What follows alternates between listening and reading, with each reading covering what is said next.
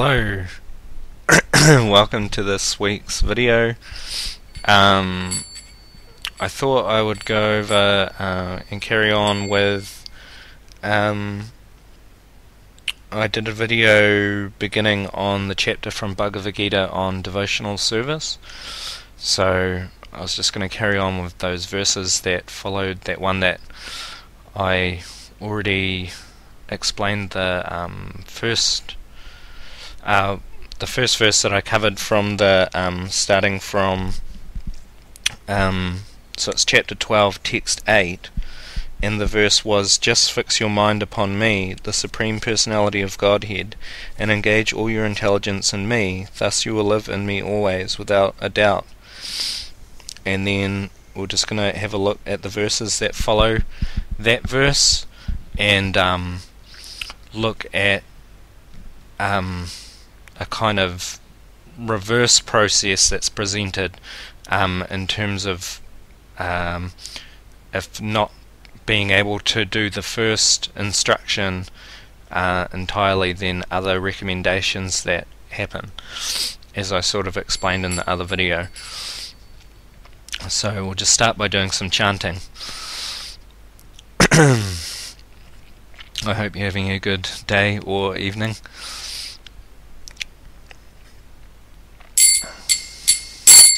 Hare Krishna, Hare Krishna, Krishna Krishna, Hare Hare, Hare Rama, Hare Rama, Rama Rama, Hare Hare, Hare Krishna, Hare Krishna, Krishna Krishna, Hare Hare, Hare Rama, Hare Rama, Rama Rama, Hare Hare, Hare Krishna, Hare Krishna, Krishna Krishna, Hare Hare, Hare Rama, Hare Rama, Rama Rama, Hare Hare, Hare Krishna, Hare Krishna, Krishna Krishna, Hare Hare, Hare Rama, Hare Rama, Rama Rama, Hare Hare, Hare Krishna, Hare Krishna, Krishna Krishna, Hare Hare, Hare Rama, Hare Rama, Rama Rama, Hare Hare, Hare Krishna, Hare Krishna, Krishna Krishna, Hare Hare, Hare Rama, Hare Rama, Rama Rama, Hare Hare. Jai Shri Krishna Chaitanya Prabhu Nityananda, Shri Advaita Gadadara Srivasadi Gaur Bhakta Vrinda. Hare Krishna, Hare Krishna, Krishna Krishna, Hare Hare, Hare Rama, Hare Rama, Rama Rama, Hare Hare, Hare Krishna, Hare Krishna, Krishna Krishna, Hare Hare, Hare Rama, Hare Rama, Rama Rama, Hare Hare. Okay, so following that verse, so text 8 is, "Just fix your mind upon me, the Supreme Personality of Godhead, and engage all your intelligence in me, thus you will live in me always, without a doubt." And I sort of explained some different meditation methods that you can use in order to work in focusing the mind and fixing the mind on God, namely the root jhana meditation and chanting as a means, and also sort of a form of increasing remembrance, constant remembrance of God whilst doing work and stuff like that. If you remember, or if you haven't watched that video, it's called Devotional Service. So the next verse is sort of, I'll read it and then I'll read the purport, and we'll look at sort of what the story is there. But this is the next verse. So text 9, chapter 12. My dear Arjuna, O winner of wealth, if you cannot fix your mind upon me without deviation, then follow the regulated principles of Bhakti Yoga. In this way you will develop a desire to attain to me. So this is the purport for that verse. In this verse by Prabhupada, A.C. Bhaktivedanta Swami Prabhupada, in this verse, two different processes of Bhakti Yoga are indicated. The first applies to one who has actually developed an attachment for Krishna, the Supreme Personality of Godhead, by transcendental love, and the other is for one who has not developed an attachment for the Supreme Person by transcendental love. For the second class, there are different prescribed rules and regulations which one can follow to be ultimately elevated to the stage of attachment to Krishna. Bhakti Yoga is the purification of the senses. At the present moment in material existence, the senses are always impure, being engaged in sense gratification. But, by the practice of Bhakti Yoga, these senses can become purified, and in the purified state they come directly in contact with the Supreme Lord. In this material existence, I may be engaged in some service to some master, but I don't really lovingly serve my master.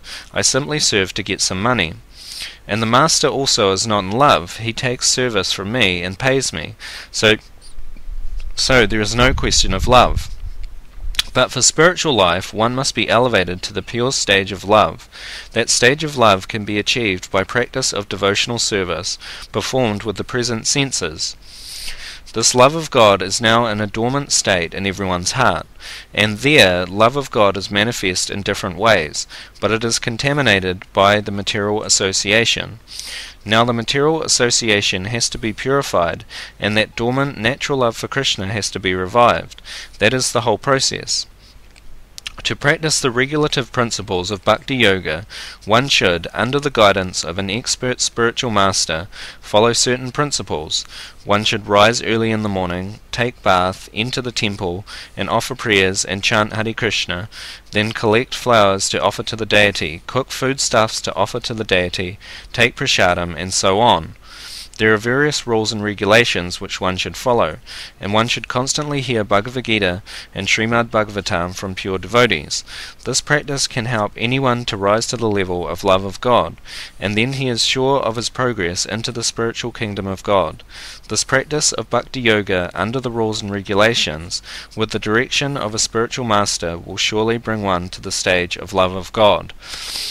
So, this is the next recommendation of Krishna. So if you follow, first he said to fix your mind. He said to fix your mind and engage your intelligence in him. And then he says, if you are unable to do that, if you can't fix your mind without deviation, then follow the regulated principles of Bhakti Yoga. And then the regulated principles that are recommended here are firstly to under the guidance of a spiritual master. So basically, if you're not aware, there is the Hare Krishna movement is like a worldwide sort of program. There's a thing called ISKCON, or the International Society of Krishna Consciousness, and within that system there's different centers in various towns around the world. Hopefully you have one in your area. Maybe you already, maybe this is old news, but I should go over it because this is pretty much what you have to do to follow the second verse is you would want to find a program where the Hare Krishna is going, and they'll be having like a feast of prasadam, some chanting, and then like some philosophy and stuff. And basically you just start to associate with the devotees there and get involved, and eventually through that association you should come in contact with different various spiritual masters that are available. Finding a spiritual master is sort of something, I think it's quite personal. It's essentially the spiritual master has to be in control of his senses. In the nectar of devotion, nectar of instruction, the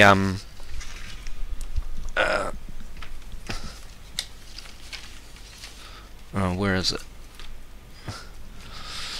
Basically, here we go. So this is a spiritual master. See, it says, a sober person who can tolerate the urge to speak, the mind's demands, the actions of anger, and the urges of the tongue, belly, and genitals is qualified to make disciples all over the world. So that's the standard of what the spiritual master should be, namely controlling the urge to speak, controlling the mind's demands, the actions of anger, so free from anger, and the urges of the tongue, so he's controlling his senses, belly and genitals, so basically in control, like a yogi, in other words, like a Bhakti yogi, and qualified to make disciples all over the world. So there are lots of gurus out there.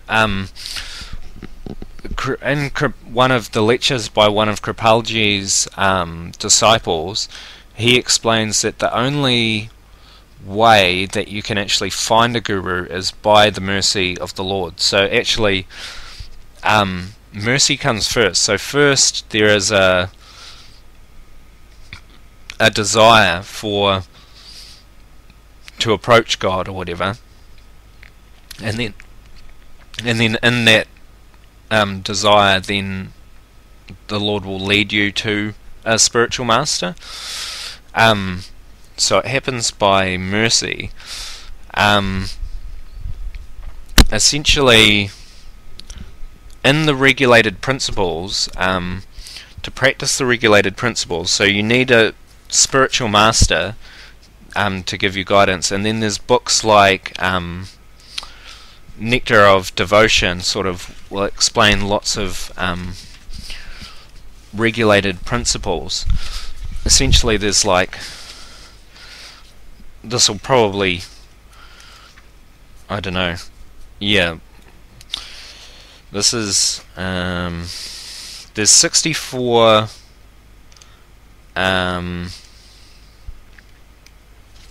64 principles that one should follow to practice regulated devotional service.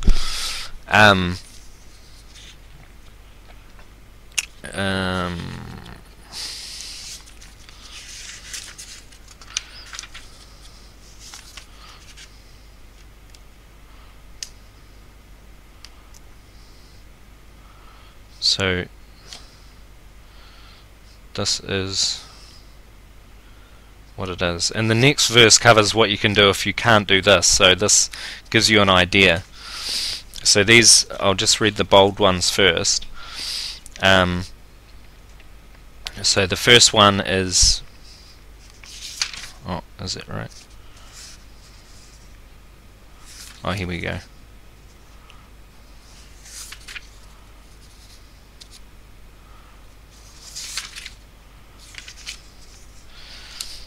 Yeah, here we go. I'll just read this. Sri Rupa Goswami states that his elder brother Sanatan Goswami has compiled Hari Bhakta Vilas for the guidance of the Vaishnavas, and therein has mentioned many rules and regulations to be followed by the Vaishnavas. Some of them are very important and prominent, and Srila Rupa Goswami will now mention these very important items for our benefit. The main purport of this statement is that Srila Rupa Goswami proposes to mention only basic principles, not details. For example, a basic principle is that one has to accept a spiritual master. Exactly how one follows the instructions of a spiritual master is considered a detail. For example, if one is following the instruction of a spiritual master, and that instruction is different from the instructions of another spiritual master, this is called detailed information. The basic principle of acceptance of a spiritual master is good everywhere, although the details may be different. Srila Rupa Goswami does not wish to enter into details here, but wants to place before us only the principles. He mentions the basic principles as follows. So this will give you an idea of regulated devotional service. So the principles are as follows. 1. Accepting the shelter of the lotus feet of a bona fide spiritual master. 2. Becoming initiated by the spiritual master and learning how to discharge devotional service from him. 3. Obeying the orders of the spiritual master with faith and devotion. 4. Following in the footsteps of the great acharyas, teachers, under the direction of the spiritual master. 5. Inquiring from the spiritual master how to advance in Krishna consciousness. 6. Being prepared to give up anything material for the satisfaction of the Supreme Personality of Godhead, Sri Krishna. This means that when we are engaged in the devotional service of Krishna, we must be prepared to give up something which we may not like to give up, and also we have to accept something which we may not like to accept. 7. Residing in a sacred place of pilgrimage like Dwaraka or Vrindavan. 8. Accepting only what is necessary, or dealing with the material world only as far as necessary. 9. Observing the fasting day on Ekadashi. And 10. Worshipping sacred trees like the banyan tree. These 10 items are preliminary necessities for beginning the discharge of devotional service and regulative principles. In the beginning, if a neophyte devotee observes the above-mentioned 10 principles, surely he will make good advancement in Krishna consciousness. The next set of instructions is listed as follows. 1. One should rigidly give up the company of non-devotees. 2. One should not instruct a person who is not desirous of accepting devotional service. 3. One should not be very enthusiastic about constructing costly temples or monasteries. 4. One should not try to read too many books, nor should one develop the idea of earning his livelihood by lecturing on or professionally reciting Srimad Bhagavatam or Bhagavad Gita. 5. One should not be neglectful in ordinary dealings. 6. One should not be under the spell of lamentation in loss or jubilation in gain. 7. One should not disrespect the demigods. 8. One should not give unnecessary trouble to any living entity. 9. One should carefully avoid the various offences in chanting the holy name of the Lord, or in worshipping the deity in the temple. 10. One should be very intolerant toward the blasphemy of the Supreme Personality of Godhead, Krishna, or his devotees. Without following the above-mentioned 10 principles, one cannot properly elevate himself to the platform of sadhana bhakti, or devotional service in practice. Altogether, Srila Rupa Goswami mentions 20 items, and all of them are very important. Out of the 20, the first 3, namely accepting the shelter of a bona fide spiritual master, taking initiation from him, and serving him with respect and reverence, are the most important. The next important items are as follows. So,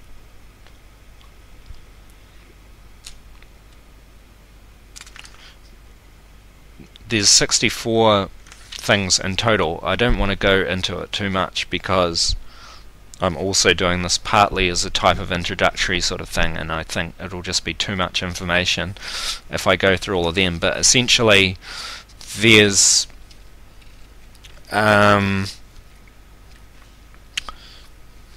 various principles that you follow to practice regulated devotional service, and the best way to get into that, if you can't if you're not already attached to God in love, this is the recommendation, is to cultivate that love by getting to the stage where you can practice sadhana bhakti. So this is the order that it's presented in Bhagavad Gita. That's the first instruction, and the second is if you can't fix your mind and intelligence, then practice regulated devotional service. And there are other centres and things. I mean, there's not just ISKCON. There's also one that Kripalji Maharaj, Jagadguru Kripalji Maharaj has set up, and there's probably centres and things available that you can get into bhakti through that as well, or there might be other things around. There's various, it's just a matter of finding one that's in your local area, but it's probably useful to find some kind of association so that you can get into the culture a little bit and understand a bit more about what's going on, if you haven't already.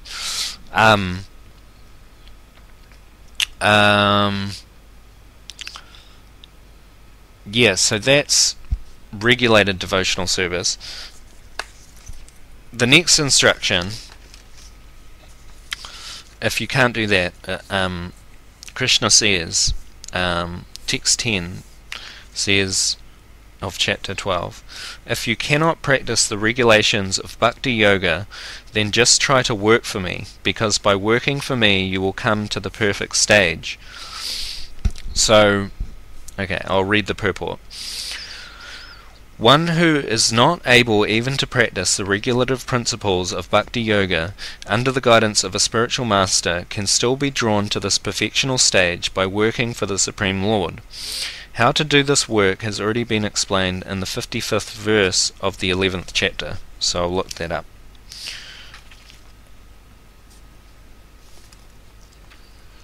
'55th verse.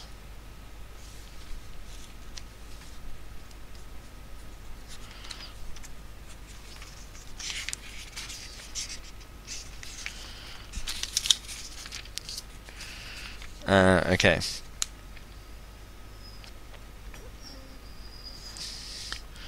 Okay, so it must be the purport. I'll read the purport for the 55th verse.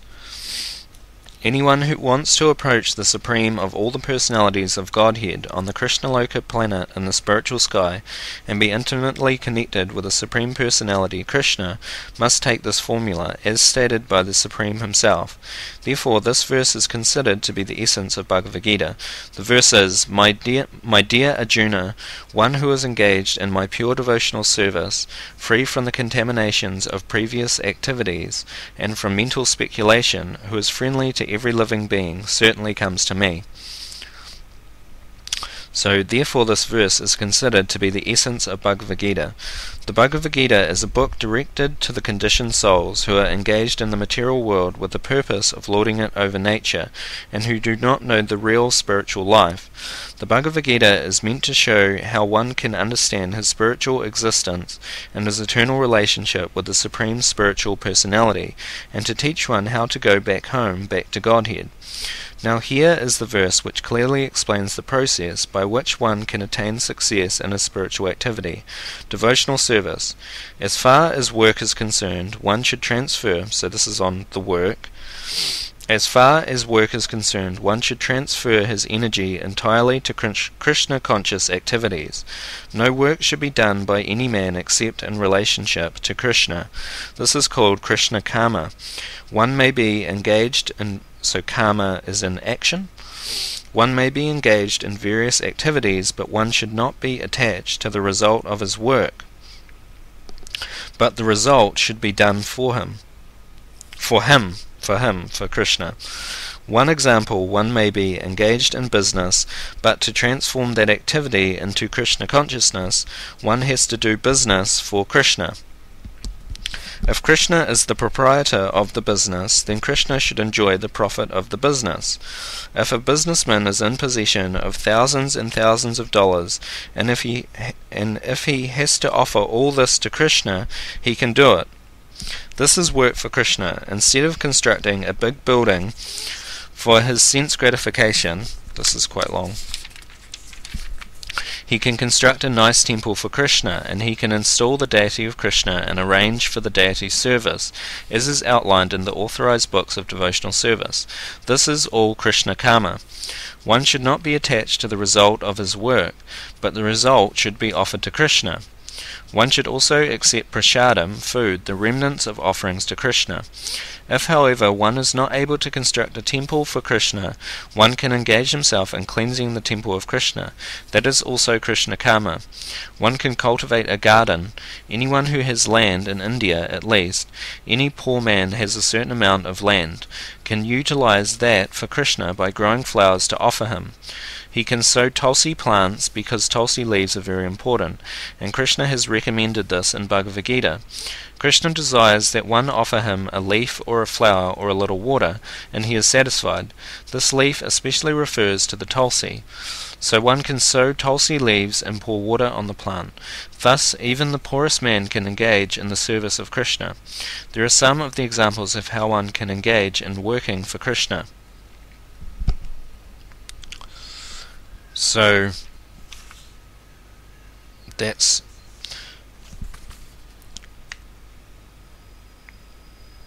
maybe that could be it. I'll carry on. The word mat paramaha refers to one who considers the association of Krishna in his supreme abode to be the highest perfection of life. Such a person does not wish to be elevated to the higher planets such as the moon or the sun or heavenly planets, or even the highest planet of this universe, Brahmaloka. He has no attraction for that. He is only attracted to being transferred to the spiritual sky, and even in the spiritual sky he is not satisfied with merging into the glowing Brahmajyoti effulgence, for he wants to enter the higher spiritual planet, namely Krishna Loka, Goloka Vrindavan. He has full knowledge of that planet, and therefore he is not interested in any other. As indicated by the word mad bhaktaha, he fully engages in devotional service, specifically in the 9 processes of devotional engagement: hearing, chanting, remembering, worshipping, serving the lotus feet of the Lord, offering prayers, carrying out the orders of the Lord, making friends with him, and surrendering everything to him. One can engage in all 9 devotional processes, or 8 or 7, or at least in 1, and that will surely make one perfect. The term Sangha Vajitaha is very significant. One should disassociate himself from persons who are against Krishna. Not only are the atheistic persons against Krishna, but also those who are attached to fruitive activities and mental speculation. Therefore, the pure form of devotional service is described in Bhakti Rasamrita Sindhu as follows. That's the book I was just reading before. Anya Bilasata Sunyam Jnana Kamadye Anavritam Anukulayina Krishnanu Silanam Bhaktir Uttama. In this verse, Srila Rupa Goswami clearly states that if anyone wants to execute unalloyed devotional service, he must be freed from all kinds of material association. So essentially, working for Krishna. So if you can't practice the regulative principles, then what you can do is you could take one of those examples there of growing food or something like that, or basically you can. People get a little bit freaked out when you start talking about donations and stuff, because people sometimes they want to make sure that the money's going going to be used properly and stuff. So I mean, that's basically up to you. If you can, essentially the most important thing is to give the money to a spiritual cause, and to try and make sure that that spiritual cause is bona fide, that it's actually transmitting the bona fide message of Krishna. So, and hopefully you can figure something out like that. But it's kind of a personal thing, because if you're working and then you're giving your money to some donation, that's that's a personal thing between you and God, and that's why you've done it. That's why this is mentioned in Bhagavad Gita as being one of the things that you can do. If you can't go through all these rules and everything, you can just keep working, but you just start offering some money, and in that way it'll free you from the way that you're working. It'll actually change the way that you work, because that's what the goal of it is that if you're giving the fruits of your labor away, then you begin to feel like you're actually working for God in your work, and in that way you can be elevated into devotional service, because that's pretty close to devotional service, doing a work and knowing that that is for God. Obviously that's going right back to the original one that I mentioned, when you are working and you are remembering God. So you can get elevated by this process of just offering your money, but you obviously want to be personal about how you do that, so yeah, if you cannot practice the regulations of Bhakti Yoga, then just try to work for me, because by working for me you will come to the perfect stage. So that's three. We went through three things. Is that first instruction of attachment, and then you've got regulative principles, which involves finding a spiritual master, associating with devotees, etc. And failing that, you can just sort of... I think there's even more. There's a couple more things as well, so this isn't the end of the road or anything, but if you can't do devotional service, the next one back from that would be working, and then with the way that you use the money that you make from the work as a way of actually starting to elevate your consciousness within that work. So yeah, but this has gone on for quite a while now, so I'll just do a little bit of chanting, and then we might come back and do the rest of them. I hope you got something out of that. It's quite a long video, so